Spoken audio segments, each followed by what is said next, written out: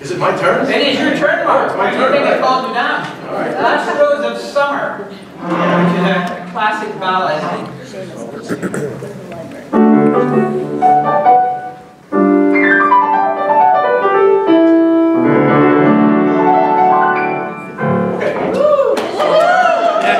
He's done.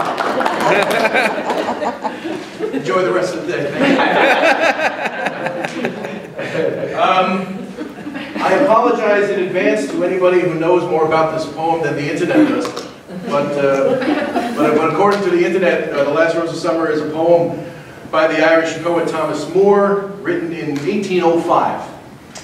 It was transcribed to the tune that I'm going to sing by Edward Bunting in 1792. That can't be right, is it? No, it's from Bunting's Harp Airs. That's where the tune came from. Yeah. And the poem and the tune together were first published in December of 1813. It's a very melancholy poem, but it's really beautiful.